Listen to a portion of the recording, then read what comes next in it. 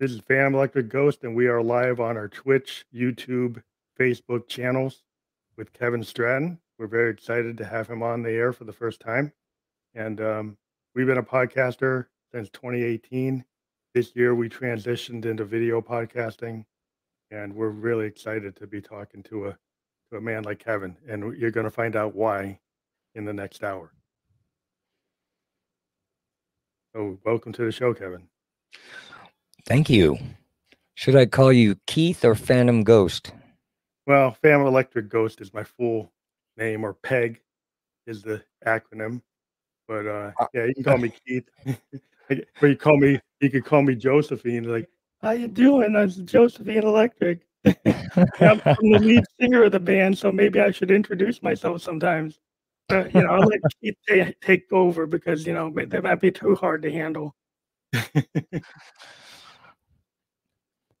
Okay, I'll just call you Mr. Ghost. Yeah, it might be the best thing. So maybe start like at the beginning. Like I was, reading up everything about you. You've done like Grammy award-winning albums with people like Chicago, Toto, Stevie Wonder, Thomas Dolby, Van Halen. You work with HBO Productions, Netflix, Amazon, and the thing, it being a synth head like me, all the synth drones out there probably listening right now, is that you're instrumental in the development of the DX7, which if anybody's a big synth head, we know what that is in terms of FM synthesis, in terms of the patch design, and wherever you want to start. But I think when I send you the questions, like I start with most of the people I talk to. I talk about like, when did you become interested in music? Like, what age did you get interested, and how to kind of seg to where you are now? Right. I've been doing this for 35 years, and it's been a long road, but I was fortunate enough, I guess, in the right places at the right time or doing the right things. But one of the biggest things I think that kicked my career off is when we first started programming the DX7. I was one of like 4 people on the entire planet that could program it. And there's a story about how that all came to be. But yeah, let's start with, okay, so I'm primarily a keyboardist and a horn player. And when I was growing up, my mom had to hold a ruler over my hands so that I would practice music. And it wasn't until I found a buddy that turned me on to some like big band jazz and things like that. I played second trumpet in a big band that was led by Jim Schumacher from the new Tommy Dorsey Orchestra, obviously. And I was like one of the youngest members there. And there was this competition. I think it was done by, I don't know if any of you guys remember Downbeat magazine. Yeah, I remember. I used to pick that up. Well, when they used to have magazines at the store. Yeah. It's all virtual. But yeah, that and Keyboard Magazine, one I would pick up with Rolling Stone spin and everything else. So I wrote this little kind of Jeff Lorber fusion piece. Interesting fact about Jeff Lorber fusion. In later years, he became a good friend of mine. But do you know who his sax player was? No, I don't.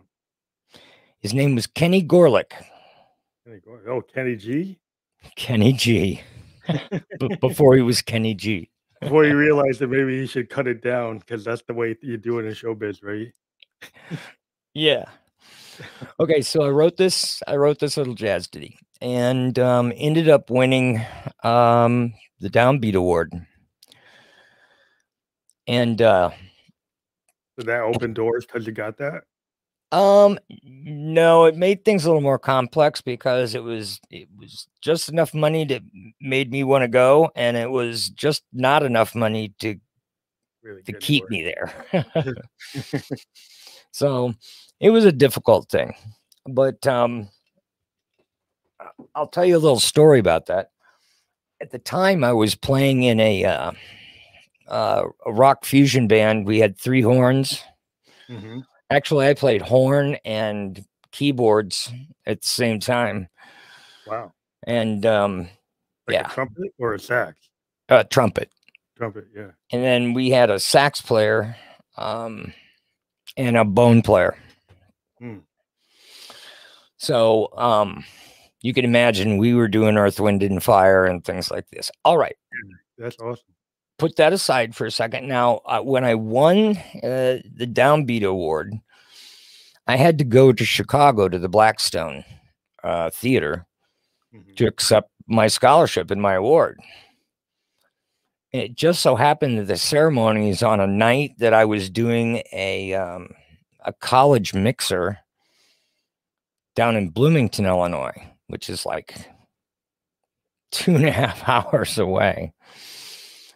So literally, I went in the room, grabbed my award, ran out, And drove. changed out of my, my black and blues, and and as I was coming out of the bathroom, I literally ran into this guy, and I'm like, "Oh, I'm so sorry. I'm so sorry."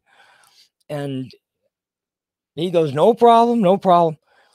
And my friend John that was with me, he goes, "Do you know who that was?" And anyway, it's a long story, but we can probably move on from there. Yeah. So I guess we'll seg into that at some point. But yeah. So you've been working on it since you were in your schooling days, and then Yeah. what I wanted to know is like you were on horns, you're on acoustic instruments. What made you want to get into electronic instruments? Um. Well, I was working in well, a lot of the music that I was listening to, like Heavy Weather and a lot of the jazz fusion groups that were Mm. in the 70s, Herbie um, Hancock and all in that. Chick Corea and things like that, of course. Sun Ra. Well, I'm into they pretty So good. I went to Berkeley for a short time, and then I got another scholarship while I was there, and I ended up at the University of Chicago. So, and there's plenty of stories there. But I studied under the tutelage of Dr. John Chowning, who was the inventor of FM um, synthesis. Um, Did you pick his course because of that, or you just kind of how did you fall into that? no, I picked it because of that, because I had already been programming the FM synthesizer. Mhm. Um, I would work, like I said, I worked in a music store. Oh, so that's And how you got access to it. so you have access to gear even if you're broke. Yeah, like working at Guitar Center, so you can Yeah. buy your Marshall stack for your band. Yeah. That's the awesome. I guess the that was the biggest blessing, was actually not staying at Berkeley and going to the University of Chicago. Um the first year I was at the University of Chicago, um okay, great little tale. Uh, my dorm room was the size of most people's closets. But it was just one person, so I didn't have to share it with anybody, right? That might be a good thing. But it was the only dorm room. And yeah, these buildings were built back in the whatever, you know, Old days, yeah. early 1800s or whatever. It was the only room where if you opened my window, you could crawl out on the roof, which was like a castle, you know. That's cool. You can So hang I out had a lot of guys coming. in there so they could hang out and do what I figured they were doing. Yeah, yep. Hey, Kev, can we get through your window? So, They look yep, going up and doing a little of the ganji and, yeah. drinking a few beers. Well, one night uh, Yamaha was having an open stage night. Well, I'd done a bunch of material, right? Mhm. Kind of to demo off all the fancy stuff, and I'd written some things, and um, most of my friends on my floor, they knew all about all this. So they go, man, it's an open stage night. It was a Friday night, kind of like tonight. And they said, come on, man, you gotta go, you gotta go. And I may have partook in a, well, maybe it was just being in the room. I don't know. Yeah, Well, the let's bug, leave it at that. little contact, yeah. I mean, at this point, I'm 19 years old, right? Yeah, yeah. And so finally I said, fine, I'll go over to, I can't remember, Wycliffe Hall or whatever it was. And fine, I'll see if they'll take me. So I grabbed my little briefcase full of 5.5 or 5 3/4 inch floppy disks. And Of course, they can load it on it. oh, yeah, this is old school, dude. Yeah, yeah. No cell phones, no internet. So, Yeah, I remember. so I went over there and they let me on stage. And of course, Yamaha had all their gear there in all its glory. And I'm like, well, I know how to use this. So what was there? What did they actually have? They had a TX816, Mm, which is 8 DX7s in a rack. that's awesome. I would And love then, something like yeah, yeah, it was power, man. that. I would actually probably like that better than the DX7. I get to have that. Yeah, well, every horn patch that I ever created sounded huge with the 816, but I did a remake of um, St. Elmo's Fire, Oh, okay, I know that. and lots of strings, lots of horns, piano, etc.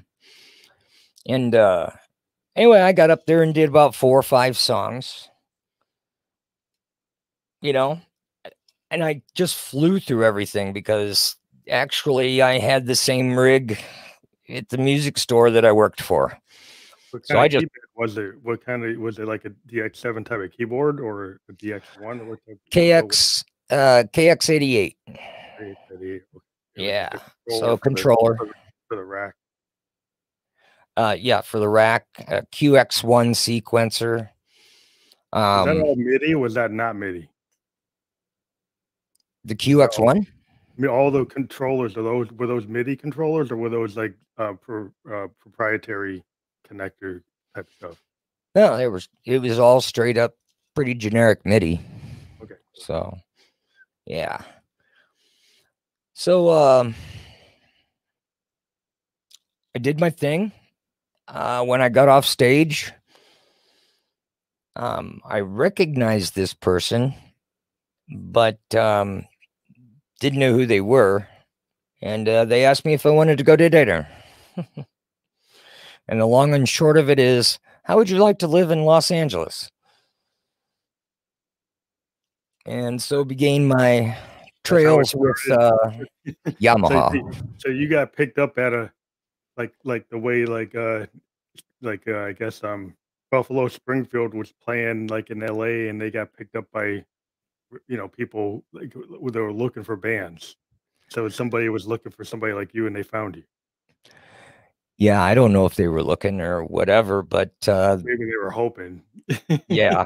Well, it was just an open stage night, and Yeah. and they were promoting their gear, and and I also studied under at the University of Chicago. I am very lucky to have studied under Suzanne Ciani and also Wendy Carlos. Oh, Wendy Carlos, like Moog fame. Yeah, big Yeah, Moog. so it was Big Moog fan. So it was one of these things where I just felt I made the right decision. But that yeah. starts the next part of the tale. Did you want to? Sorry, I don't mean to get long-winded on you. No, that's cool. I mean, because so you had your foot in the door into FM synthesis by the guru, the guy who kind of invented it.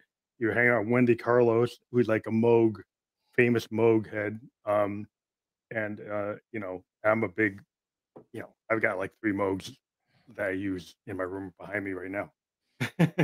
um, but it's interesting that you know, Berkeley was where everybody probably wants to go, and then you went to Chicago, and then you found this other path, and then Yamaha found you, and so maybe you can kind of take off there. Like, where did you start? What type of machines were you working on at Yamaha first? Um, well, first they brought me in, and there's this like little secret lab down in the basement. It's not really secret, but we like to call it our secret lab. And they took me down there, asked me to do a couple songs for them. Then they said, "Show us these patches." And so Gary Leuenberger and can't remember who else was there. Mark Koning, some the product leaders for the DX products. They said, "What is this?" And it's like I had all sorts of crazy stuff. I had patches that sounded just like the Chicago horns, which is a story that we can get to later. You know, I had, well, some of the most beautiful electric pianos and stuff like that. And they go, "You programmed all this. This is nuts." Oh, I also had this patch where you could press every octave on the DX7 and it would say, "I am a DX7. Oh, I remember seeing that at the store. Did you get to see that? I think I saw that. I think I could have sworn somebody showed me that one time back in the day. I mean, it's totally useless, but it just goes to show that if you can control the performance in a sound. I do remember seeing that in a Guitar Center or something. I remember seeing it. Yeah. Some of my patches got way around, and I would give out like banks to. Well, anyway, so I started traveling. Initially, just traveling, doing shows. I designed NAMM shows. Let me step back a little bit. Like, how did you get so comfortable with the DX7 architecture? Was it because you had studied under, you know, someone who had designed FM synthesis that you naturally took what you learned and were able to really understand the DX7? Like, did you really like totally just get the DX7 and that's why you could do what you were doing? I'd love to say that was the easy answer, but that's not really what happened. I mean, a lot of what Dr. John Chowning showed me was all the technical data. You know, I mean, one of the most important things about programming anything that is a synthesis device, right? Not a subtractive synthesis, you know, but a true synthesizer, is knowing the instrument that you're heading for. And because at the end of the day, you can have the most beautiful Bosendorfer piano, and I've got a beautiful one here in my Nord Stage 3. But when you go to record it, unless you're just recording that piano, you're going to butcher it by the time you're done in production. You know, you're going to get rid of these frequencies so that the bass doesn't over resonate or it gets out of the way of the vocals, you know. And so, yeah, I mean, if you heard most pianos in major mixes, they sound thin and weak. Is it because they just EQ them out? Because they Well, feel like they just have to get everything else to fit in the mix? in and this is something I learned a while back, but I never really thought of it about it because I would just lay down tracks and tracks and tracks and tracks, right, and then just try to mix them with volume, right? Yeah. Then I realized, hey, the bass is getting in my way, you know. Um, and I either pull down the bass and leave the piano where it's at, and that sounds weird. So, you know, I learned I had to cut those frequencies or use a dynamic, you know, EQ compressor or something to when the bass kicks in, you pull those piano frequencies down, right? Let them back up, you know. This was a whole brand new world for me. Working in the studio with some of these guys at Yamaha. So, but in any synthesis, it's important that you understand that you have to know what you're looking for, right? And if you go, I'm going after a flute sound, or I'm going after this, well, anybody can pull up a sine wave and create a flute sound and throw a bunch of reverb on it, and maybe it'll pass with the right envelope. But what I realized is that in everything we do, and this didn't even become popular until like the 90s, in everything we do, there's stuff. And what I mean is there's stuff. There's fingers squeaking across the fretboard. There's chips in the flute that that may be somewhat random. Yeah, I think what I've learned over time is I think I told you before, I don't use a DAW. I use hardware recorders. I use like Tascams and stuff because I like to capture, you know, my Moogs and my analog stuff like with their full breadth of their signal. And I don't like cutting them down because I like what they sound like naturally. Kind of like you were talking about the piano and then people kind of edit it out. I'm the kind of guy like I want to hear that whole thing. And I might just focus on that. And that's totally cool because that type of recording gives you more of a live, natural feel. That's what I was looking for. Yeah. If you want a more produced kind of track that sounds smooth and you know all that, then yeah, it's inevitable. Well, it seems like today in the DAW, everybody's looking for the perfect, beautiful sound, right? And I think part of it, what you're saying is like if you're going to design a guitar, you should understand how a guitar player plays, how he slides the fretboard, how he modulates, how he bends the notes. You know, you look at Hendrix before you even go about trying to create it. And even if I gave you the best horn patch in the world, I watched people take. Feels one of my crowning achievements is my Chicago horns, and which, by the way, was on I think my second Grammy album, Chicago 17, 25 or 6-4, the remake, the big, huge, you know, with all the horns. And Robert Lamb was talking to me and he goes, I want something that will fatten up our 3 horn players, you know, make it sound bigger than life. Like we added like 3 more. 4 more. Yeah, it was a little more complex than that, but I ended up doing that to back up the horns, you know. They're front in the mix, but anyway, so my point was you can give somebody a great guitar patch. You can give somebody a great horn patch or whatever. But if you don't know how to play the instrument, or at least haven't studied how the instrument is played, Mhm. then there's a very good chance that you're not going to sound like a horn, you know, or a Have, like, guitar.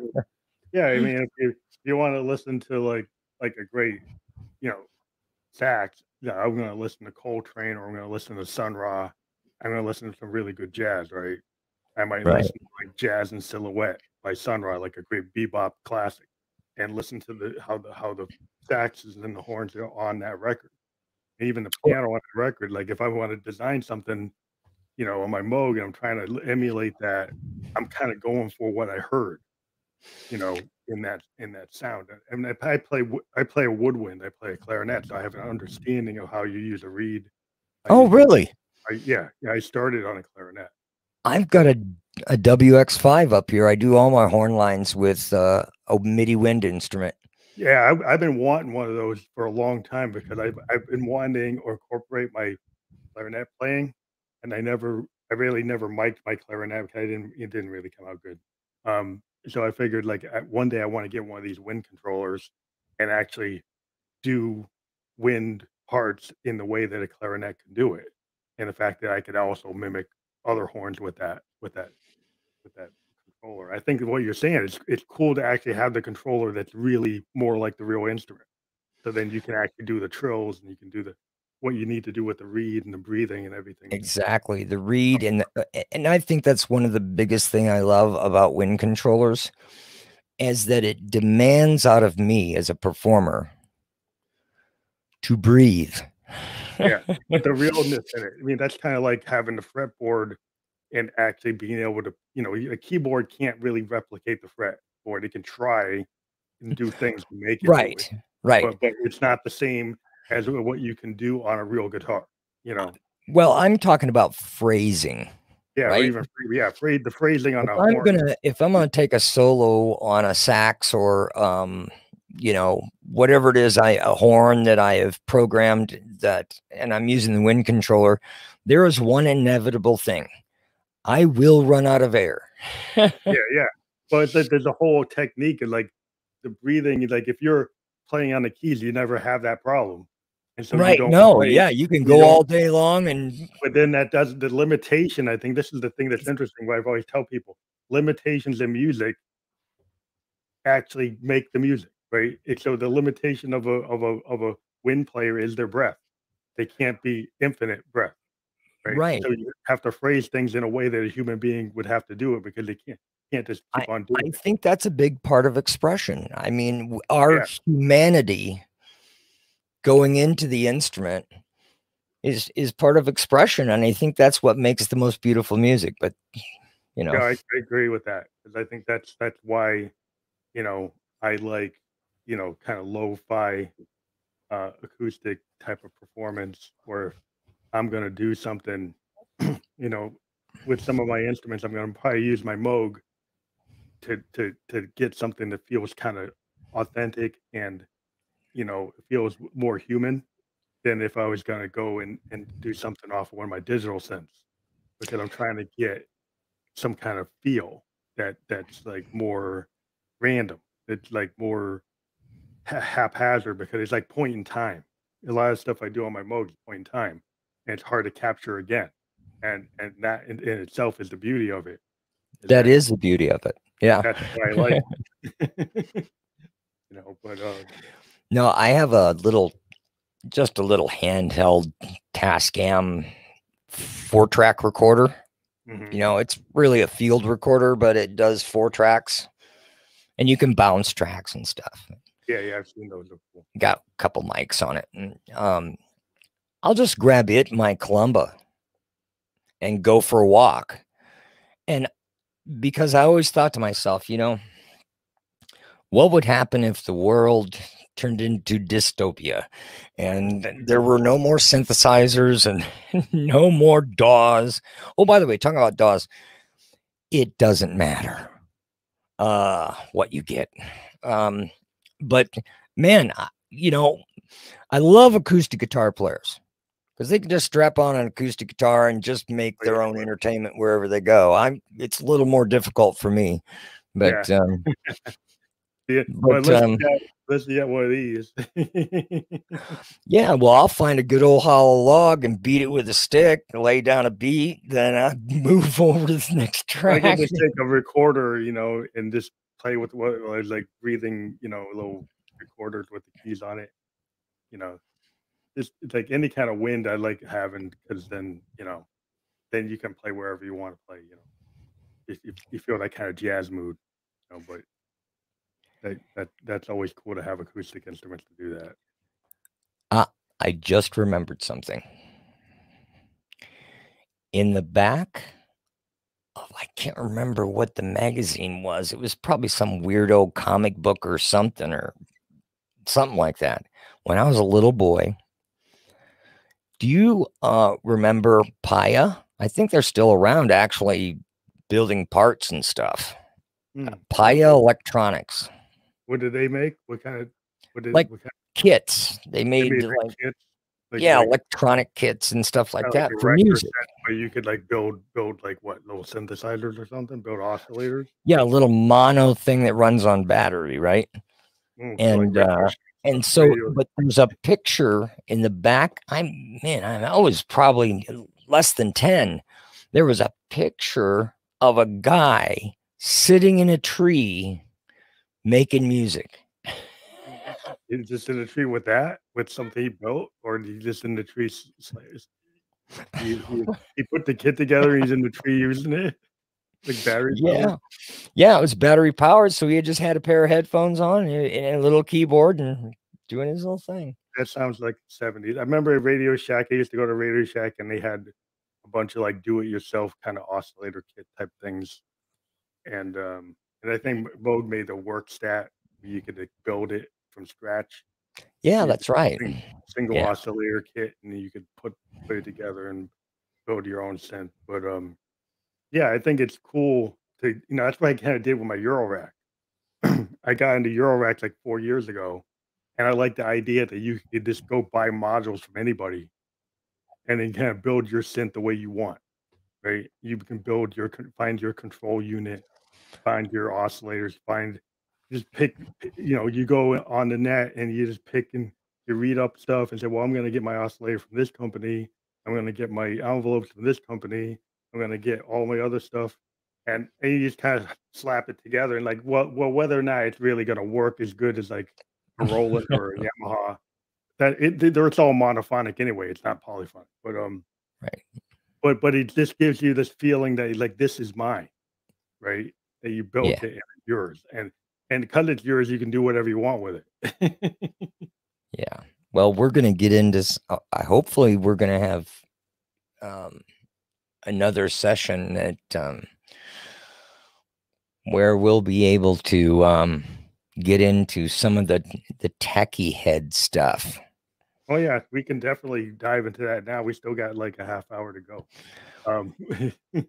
Yeah, well, you also got a huge list of questions in front of me. So. Yeah. But we kind of bounced around with what comes into like mind. So if you want to go deep so into where are we at?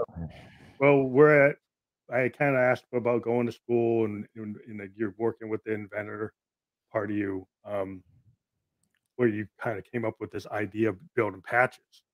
But maybe you want to talk more about the inventor side of your work and beyond patches, what type of inventions you actually have come up with within synthesis. Well, the original breath controller for the DX7, I put in, I think my first touch upon this was while I was working at Yamaha, but I'm going to take a divergence here from you. I'm going to tell you what happened next. So I'm on the road and I'm doing all these product clinics, right? And doing these shows. And there were 2 big shows every year of NAMM, one in Anaheim and the other fluctuated in the Midwest, I think between Chicago and Atlanta. And boy, So I don't know, about a year into working for Yamaha, I'm basically flying all over the place every week. Every other day I'm on a plane, Well, I get this call from my coordinator, and she says, "We're pulling you off the road. Be here next week in Buena Park." And I said, "Okay. Maybe I can get some rest."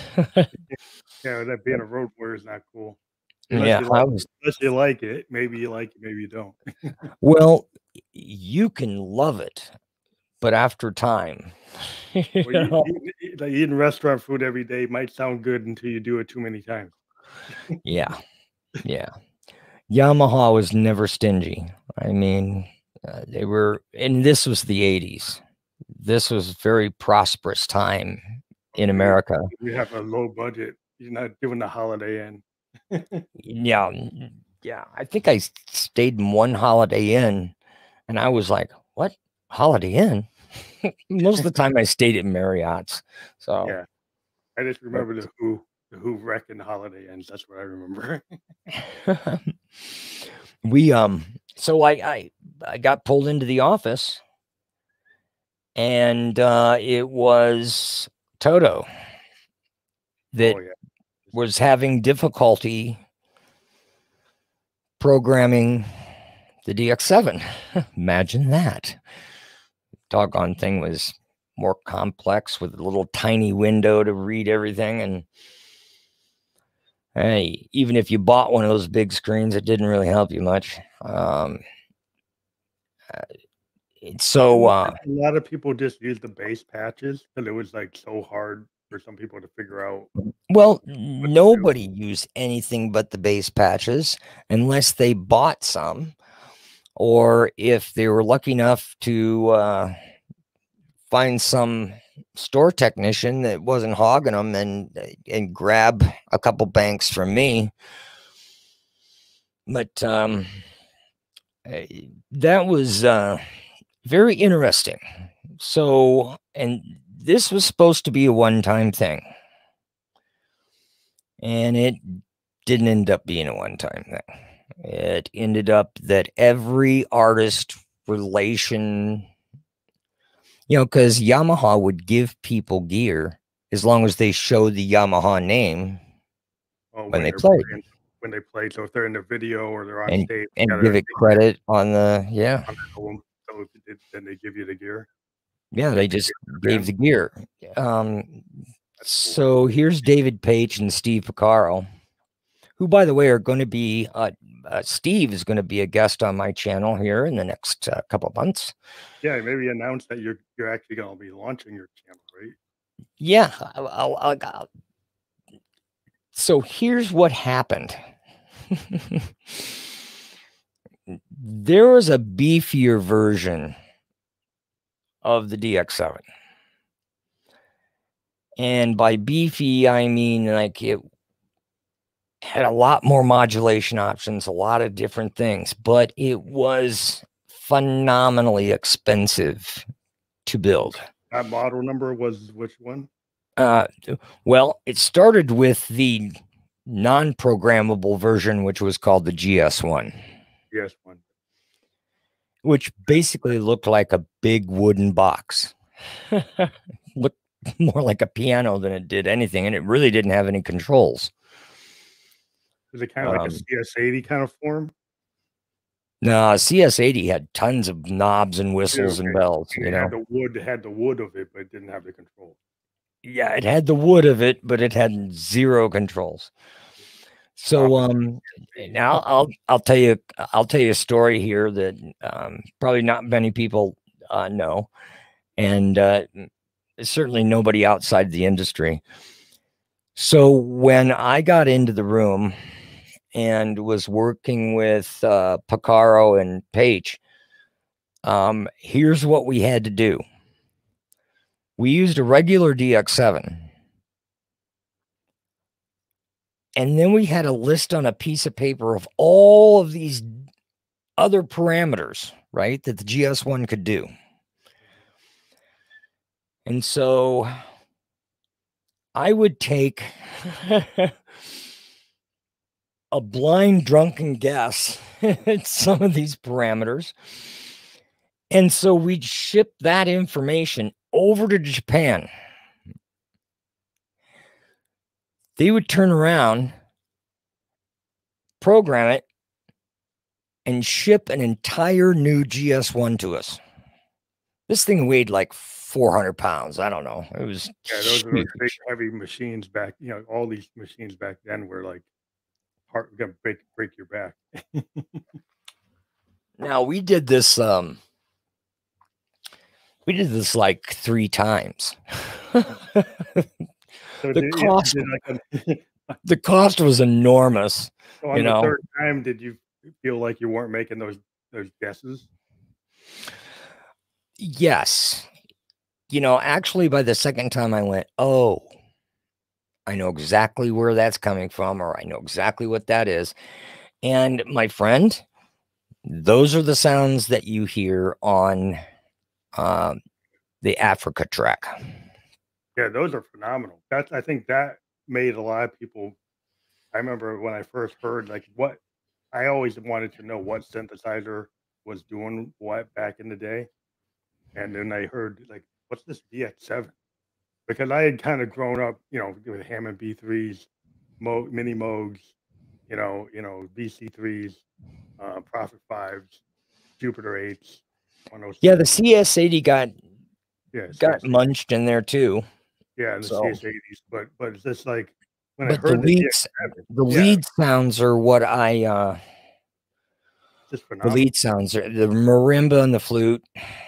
Yeah, I think the precision of these kind of percussive metallic sounds and more orchestral sounds that actually sounded like the instrument, and I think that's what made people, at least back in the day, I was very impressed with the way the DX7 had that ability to do the digital sounds, and it really kind of set aside between the analog world and the digital world. You started to see, well, why would you want a digital synth? And you start saying, "Oh wow, I can get these pianos, I can get these electric pianos, I can get these flutes, I can get these kind of percussive sounds," and I think a great addition to any DX7 would be an Oberheim or a Prophet 5, maybe. Prophet 5, yeah, that's what I was thinking. Thank you. Yeah, those are the big. Well, I'm kind of a Jupiter 8 guy, but I do recognize the Prophet 5 was used as heavy as the Jupiter. And some people like one or the other, but I kind of like both. But yeah, I just like the pad, the kind of analog pad sound. It's not really like trying to be like a real instrument. It's kind of its own thing. Yeah. And that's what I like about it. It's not trying to be a violin. It's not trying to be a horn. It's kind of its own weird version of it. Like the way the lead on a Moog isn't really like anything that you've ever heard. It's a Moog. It's a Moog. Yeah. It's like if you get a Buchla, like a Buchla is a Buchla. You hear a Buchla. You can't beat that ladder filter. Yeah. You can try to simulate it, but you can't beat it. Yeah, it's when the resonance drops off the bass. It's like, what happened? It's like, oh, I gotta get a state variable filter and not lose it. But my original Mini Moog, I was lucky because I got one of the last of the lines, so I had the most stable oscillators. Oh yeah, they got really stable near the end. They got more temperature controlled, where the ones that weren't temperature controlled would go crazy if you had them out like on the road. Oh, it took it a half hour warm up. Yeah. That I've seen buddies that go just curse it because you're waiting for it. Then when it gets hot, you gotta retune it again. It's like, okay, I dropped in and now I dropped out. It's like, bye. It's like the Moog says, I'm done. I'm done for the day. Doesn't matter what you want to do. I'm done. Yeah. They got their own personality. It's like my dog or my cat. It's like, hey, I'm done. So you can do what you want, but I'm done. Oh man, this has been a fun evening with you. I hope we get to do a little bit more. There's a Oh ton yeah, more to talk about, but yeah. It kind of um goes, yeah. Well, we but can. I said we can go like an hour 15, if we okay, want, but we can't great. go So beyond that. where do I take off from here now? Well, like we were talking about, like how you got into your inventor stage, and you kind of talked about how you hooked up the breath controller or to be able to do that type of Oh, thing, and then you kind of segged into other things. But I was asking you about your inventor stage, and we talked about like how you came to work for Yamaha. We talked about your FM synthesis, um, but we may want to talk about, because there's a lot of name checking we did before. But I mean, you how did you come to work with people like Quincy Jones, Janet Jackson? You talked about Toto, and we heard that, and we yeah. talked and Stevie Nicks and Eddie Van Halen, Michael. Once I came off the road from doing the product specialist gig, Mhm. um, then basically all my duties was to work with the artists and Was that a specific do department? the two NAM shows every year, Was that a design and department that set you them were up. in? I'm But sorry? did they put you in a department that was, like, to work with the artist? Was that called a certain type of department? Yeah, artist relations. If you're in artist relations, but from a technical standpoint, right? Well, from a technical standpoint, I was still under Tom Weber and Phil Moon and my coordinator, Kim Swanson. So, and yeah, I worked with the same group that I'd been working with, Mhm. so, but then I added Doug Butterfield, um, and Sasha, I can't remember her last name, but anyway, they were in charge of artist relations. Mhm. And that was keep the artists happy, right? So So it's I kind of like became their yeah, how to keep them happy. But, like, yeah, but yeah. it's like, are you primarily working on them when they're working with them when they're working on an album, or working with them on when they have to go tour, or is like it didn't matter, it's like a little bit whatever they needed? So after a year or so in this new role, what I would do is I would go into the studio sessions where I needed to be. So I worked with the artist probably for, I don't know, 3 months. And I Okay. wouldn't be with just one artist. I'd be bouncing around from, anyway, uh, the list goes on and on. But I would spend a few months with each artist. And then I would jump on the road with them to make sure everything went perfect. And once I felt that, you know, things were cool, then I jumped back off the road and went right back into the studio with So, another artist. do you have do you have to kind of do knowledge transfer with the artist, like road people, so they could learn to do what you do, so you could be replaced, so you could actually go work with somebody else? Yeah, and let's take Van Halen for example. Um, I jumped in the studio with Edward, and he had a key tech, right? That Mhm. traveled with him anyway. Um, so yeah, he was there every minute of everything I did, looked over my shoulder, asked questions. I mean, I gave him everything Yeah, I so could. And then when we were out on tour for, I think it was only 2 months, um, he goes, I get it. I see where the little figured where it to out. knock the jukebox on the side and, and do that kind of thing. But yeah, so when they feel comfortable with their rig, because Yeah, yeah. nobody's all the same. Yeah, everybody's different about how they wanna Yeah. approach it. But what's cool is, like, it's cool that you didn't get pigeonholed to stay with any one group and they become so dependent on you that you couldn't go work with other people. I think it's Dude, really I went interesting. from Van Halen to Barry Manilow. Yeah, well, I think it's really cool that you didn't make yourself like so indispensable that you got stuck with them like one group. You know, that you were able to kind of Well, now did you have a strategy for that? there is a moment, and I still wonder to this day if I had made a different decision, how my life would have turned out. So, Stevie Wonder asked to see the new DX7, and What year was that? Which new one was it? it was the DX7 II, Two, okay. FD, floppy drive. Okay, yeah, that's cool. I remember those. So here was my great pleasure. We were in the middle of a NAMM show. People, noise everywhere, right? Mm-hmm. And my division manager said, Kevin, you're probably the best person to show Stevie what's cool, what's happening. Of course, the DX7 I was standing at had all my patches in it. No stock shit for me. But anyway, I'm like, dude, my heart was beating out of my chest. Here, standing next to me is Stevie Wonder. And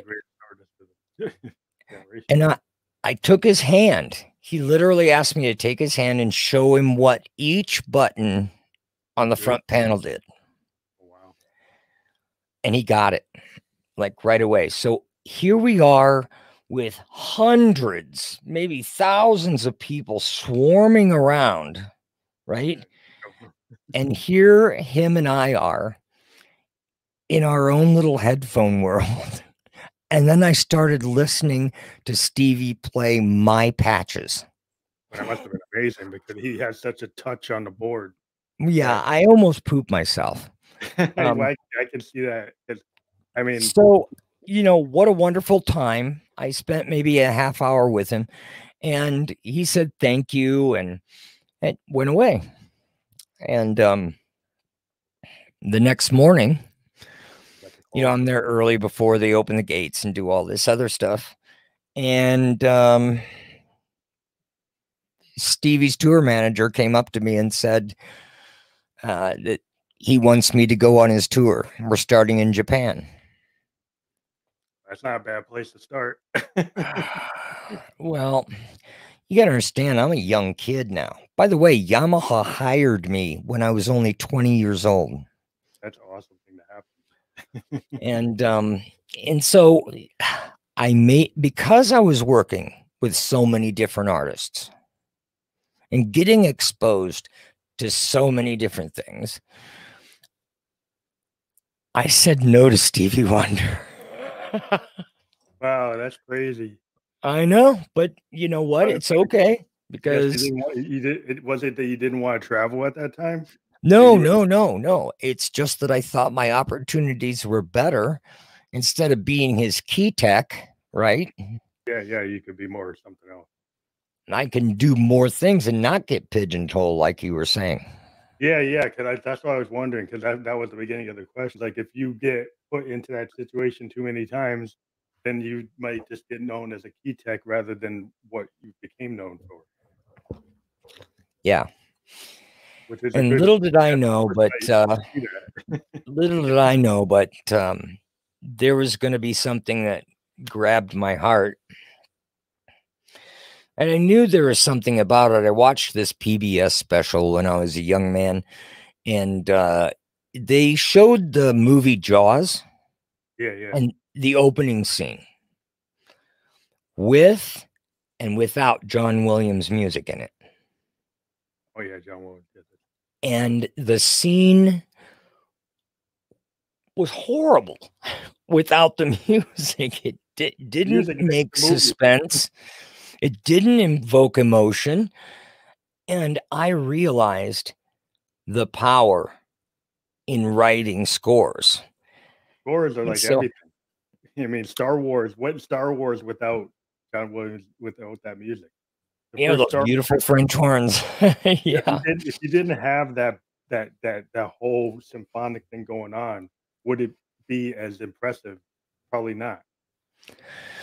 Right. And anyway, uh, that slowly leaked in next. So, I mean, you can ask me about everybody. Oh, Quincy Jones.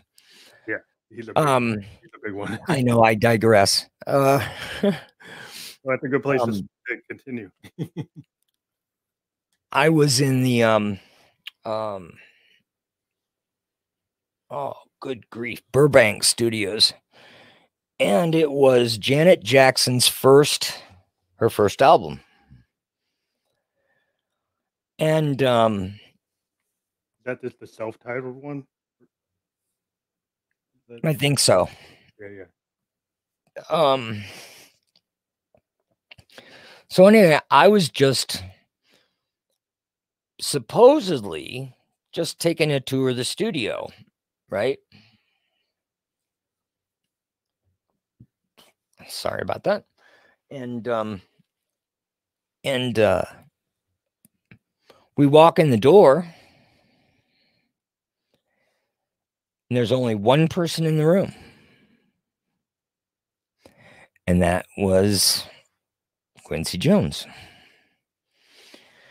Now, he gave me an awful lot of good life advice that evening. I think we stayed there until 1 or 2 in the morning, and we were listening to one of Janet Jackson's tracks. By the way, I didn't play on the album or do anything for it.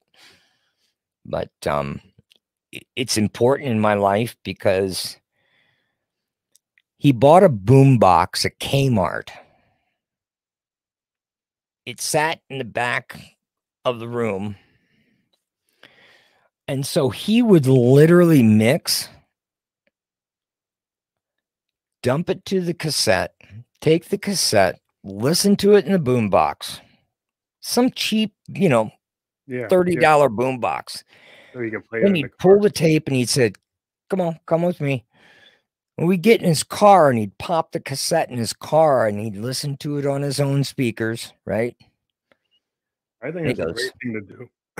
Back in the day, when I had my Tascam, I would dump it down to a boombox. I'd go and do a little cheesy master of dumping it down, and then take it and put it into my little Nissan, 2-seater, and then drive it down the road to see, well, how does this sound like for real? So I think that's a good technique. It's invaluable if you're, and I knew about listening to reference material. I use Steely Dan for my reference material. And your favorite. You do actually know Donald Fagen, right?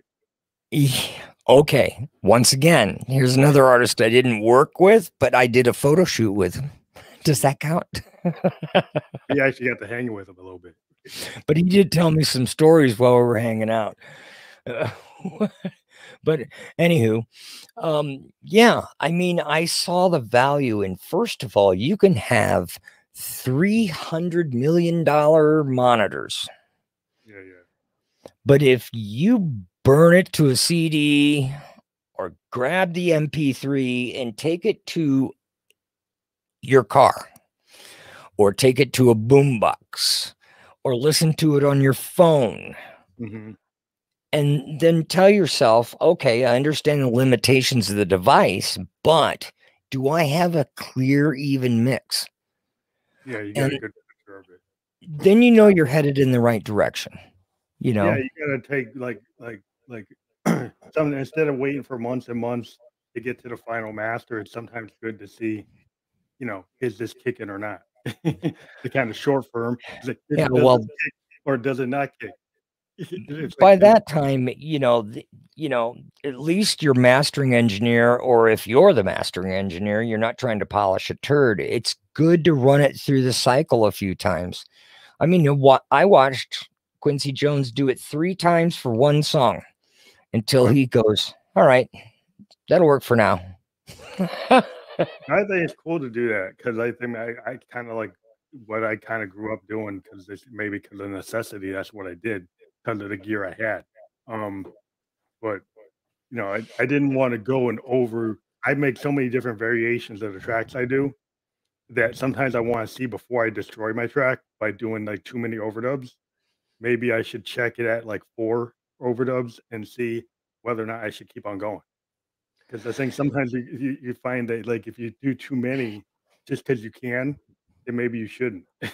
A diminishing return is what we call it. It Yeah, happens after a singer also sings too many times, tries to do too many retakes. retakes, yeah. Yeah, I would diminishing think return. it's closer to the first 3 or 4 than the, like, the last 50. I would think. Even the honesty of the take, right? Like, the honesty of what the song was about, right? Yeah, and I mean that's in danger whenever you, Overdo it. yeah, sometimes it's better to walk away and come back another day, you know. Yeah, that's what I find. Sometimes I've had like people, they did a voice memo recording of a song, right, for their vocal, and then they go spend all this time Right. with better microphones, better this, better that. But it's actually the delivery of that first voice memo was so honest and so good. I'd rather try to EQ that and use that instead of what they did before, what they did I've after. What been they did I've after been guilty of that too, is a was cat trying horrible. to capture the emotion, not necessarily the quality. Yeah. Yeah, sometimes that in certain places there you can do that in the indie kind of alt world college radio world where you're trying to get like the authenticity of it. That's kind of like where I live. But yeah, we're at the hour mark. If you want to keep on going another 15 minutes, we can keep on going. Well, it's up to you. You're the host, my friend. Yeah, I'm cool. Just we only cut it down because of our audio partners only want to run 75 minutes. That's what I want. But, we would That's like to go all understandable. night, but that's how they work. Um, so I think one of the other things that's cool since we have time on this episode is to cover, like, how did you get involved in the Grammy voting committee? Did you get selected? How do you get picked to be on that committee? Um, First, you have to have a sponsee, I guess, somebody that's already in the academy. And then you have to give them a palette of work. And I mean recent, not like stuff you did in the 1930s. I mean, like, It has to be within the last 5 years or 10 years or yeah. And, whether it's producing, engineering, is songwriting, is it whatever it is? Well, I ended up in the producer and engineering wing, and that's okay. It's the story of my life. That's interesting. So it sounds like you're in that wing, but you had aspirations that you wanted to get somewhere else, but you ended up in that position. So do you Well, have feelings about that in one way or the other? first of all, I'm not the greatest lyricist in the world, and I will say that, but I am a good songwriter. And, but perhaps I'm in just the right place. And see, we don't vote for every category. It would be impossible. I mean, come November, Mhm. I'm thrashed with CDs and things to listen to and all this stuff. And it's like, I pick only the categories that I feel qualified to vote on. Is there a And they allow particular me to do category? that. Do you have a particular category? Uh, is it based on what is coming in or what you really feel? No, Is there's a dedicated list of categories. Mhm. So, like, You stay in that zone. yeah, just throw something out here. I'm not allowed to talk about the categories, but like of course we all know best album and Yeah, best yeah. vocalist and all that stuff.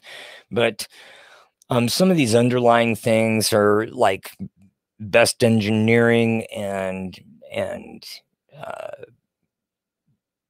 best use of an environment. And I mean, Yeah. it's crazy stuff, but it's like It's I'd all rather good. spend my time judging what I'm good at, not judging whether oh girl or oh boy wins the woo woo on Sunday night, you know? I get it. So I'm just hoping some of these changes that are happening at the Grammy Academy are they're getting rid of the console, the board. okay. And so our direct votes um, go right to the end tally. So you feel that's gonna be better? I'm hoping so. And this whole wave, and I don't want to get into political things, but this whole wave of political correctness, it goes back and forth and all these things. And it's so blatantly obvious that that someone is filtering at some point um, because of race and gender. Yeah. Yeah. And but I'm looking possibly to move over to the CMAs. I was a member for a while. I really enjoyed it. Well, that's cool. That's that's And a totally different zone. yeah. But no, the Grammys was something where I first of all, I was invited, and then second, I had to put up the goods, or I wasn't in. Mhm. So I had to send my own resume, so to speak, of my music material, you know, Well, it's cool. I mean, I think it's awesome to be in just the notoriety of it, whether or not you feel that it's like once you're in it, it might be feel different than what it looks like to people on the outside. um, I look at it and say, "Wow, that's awesome." But you like you're inside of it, you get like, "Well, I don't know." Are you as excited hey, about it? it's not just it's a it's hard work, man. Right, so it's not some kind of glossy thing. You actually have to do a lot of work. Yeah, I've got a beautiful plaque from well, what will be next year, 5 years ago, thanking my you know So see, participation in the producer engineering. But one of the lovely things about being a part of this wing of the Recording Academy is that really us tech guys, we yeah. don't pull any punches. There's no politics. So you're gonna say, is it good or is it, something not good, which I could say, what it really is. Yeah, yeah, You know what I mean? you 'Cause know. I think it's like anybody like in the film industry, the technical people that do the special effects or do the sound effects, do the sound engine, they're gonna say, "Is that good?" Or was it, it's like, yeah, because if it's bad, it's not gonna come through. Um, but you know, but I'm gonna switch gears to a little bit because it's something I think is really cool, and we're gonna probably spend more time on it next time.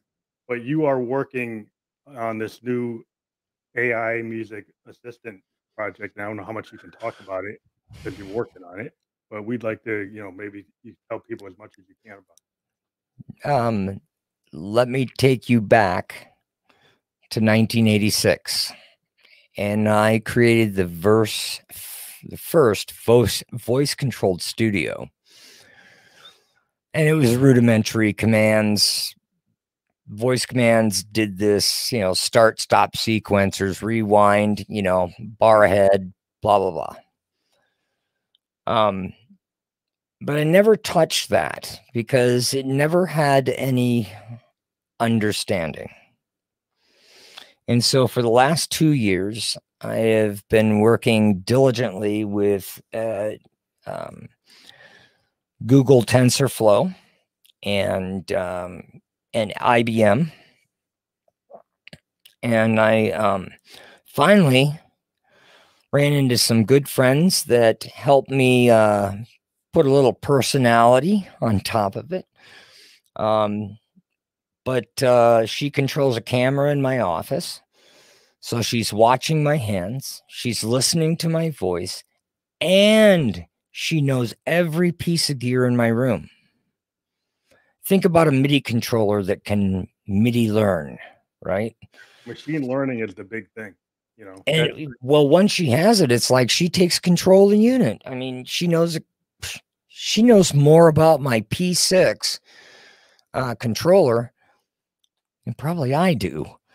But I guess But you said, I think we've talked before, and the problem, I guess, in today's world is there's so much instant gratification.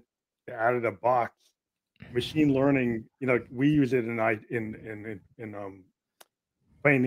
financial world and the banking world is using machine learning, and we realize it's like it's not like out of the box gonna do it. It's gonna has to learn. And I guess accountants are more patient, maybe, and actuaries are more patient than maybe music people.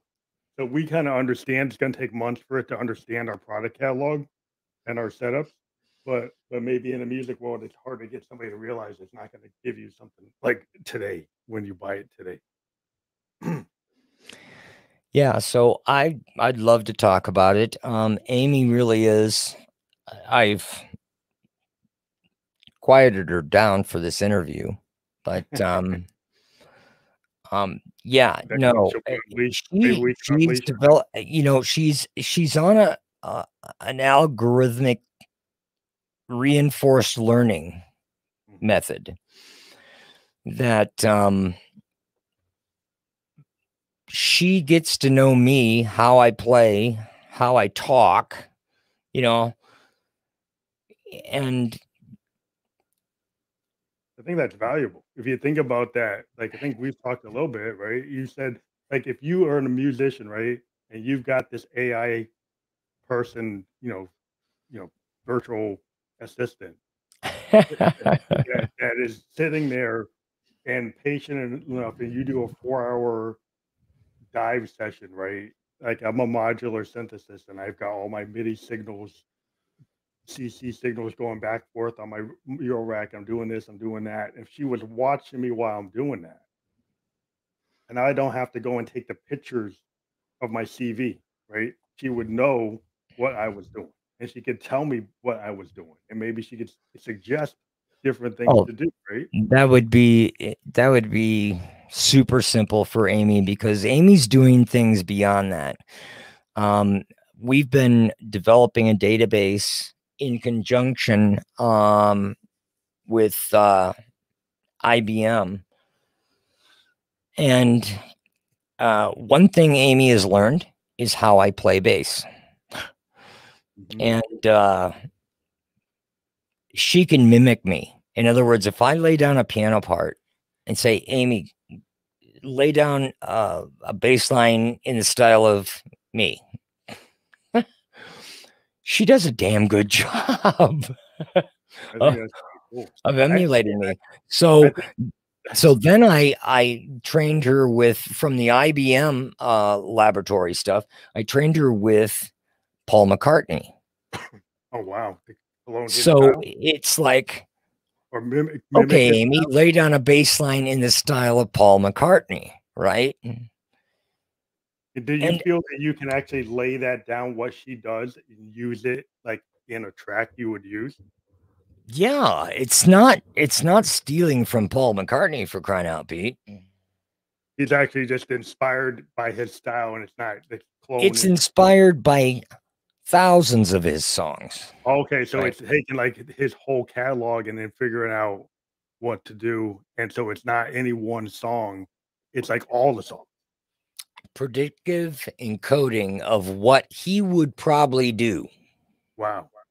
That's very valuable. I mean, that's like, back in the day when we had the Casio cord, and we're like, "Oh, this is pretty cool," but that's, like, this is way beyond Casio cord. But what my goal is, and here's my marketing dilemma, of course, and that is you can put these tools in somebody's hand, Mhm. but it roughly takes 2 to 3 months before, and that doesn't matter what you call it. It's a thing. It's not a female or a male or anything like that. I just call mine Amy, you know. Well, I think it's the type of person, and I actually talk with a lot of producers, like indie producers, and, we're kinda in our bedroom producer type mode, right? We spend a lot of hours in our own, world, and it's not instant gratification. We spend a lot of time at our craft, and I think it's that type of person that is, by themselves working on their art, right? They could take advantage of a tool like that. I think it's a person that is experimenting with all types of things and doesn't feel like they have a lot of boundaries. I think that type of person is going to be the kind of person that would really appreciate what you're doing. I see an entire world of composition where you're collaborating with musicians from that have long since passed away. Yeah, that'd be awesome. Because if you can take their catalog of material and you can extract what you want out of that, Yeah, and man. that's part of what, I'm also doing. Because I'd love to give you like a cartridge track or something that says, here's Paul McCartney, I would here's like to be able to jam with like the Velvet Underground, you know, like when during see, like and white light, those kind of requests are very possible. like, I like, mean, like depending on how much material I can, they pull have different together and periods. feed into the damn box. And there's different periods. You got the loaded period where they sounded more polished. You got white light, white heat. It's just total noise. You got the first album that's very like well crafted, low vignettes to these stories. And so Well, yeah, if you could have like right now I'm working on a little bit. groove and individual instruments. So Would it be possible to get a feel of like a whole band, like the way the Velvets are? Because everybody knows what the Velvets kind of sound like. That kind of lo-fi feel. Is it more individual instrument, or could you get a whole band's feel?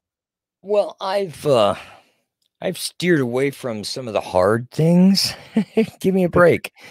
Um, but I suppose it would. What I do is pick out a certain instrument and then pick out a different instrument, the same song, roll it through, and then feed that in and let it grind, you know? And after about 100 songs, and sometimes it was sloppy. I mean, if you don't do enough Yeah, inputs, it's sloppy. So, yeah, if you don't have but enough I mean, music. this is like babies, Yeah, right? like yeah, Like I little get it. kids. You can't just slap their face and go, grow up and drive me a car. You know? Yeah, well, it's hard to go from like 0 to a million miles an hour, I like know, but as soon as I tried to do that initially, and one of the reasons why actually the AI assistant is actually a side, and I will tell you about this, I guess, on another session, but yeah, it's yeah, actually not the primary. that's a primary goal. No, it's part of the whole picture. You got a bigger so that Kevin's got a bigger picture. We'll talk about it in part 2. Um, we have gone a little long, but I think it's been really cool. They were talking with a guy that's oh yeah, what's that? A board from the DX7? Or is that the board for Find your out next time. we'll find out next time. Yeah, we're very happy to have had you on the show. We were Thank live you. streaming, and we'll send you the links. You know, the whole world can see us on our channels, but we'll send you the permanent links so you'll have them. Mr. And we'll Ghost, you're the best. yeah, we'll talk to you again. Definitely.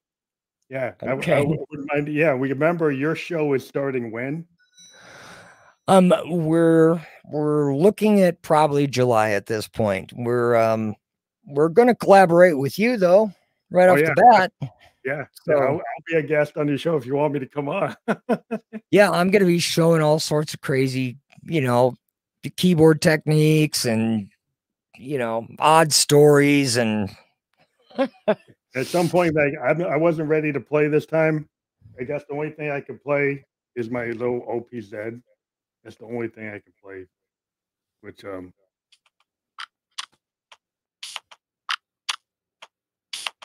So it's a little outro of a theme song I built for this whole thing. Very nice, Keith.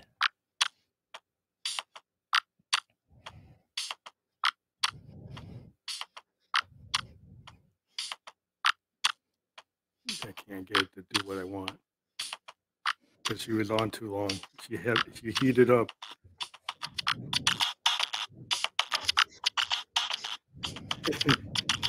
That's just a little preview. Talk to you later. Thanks.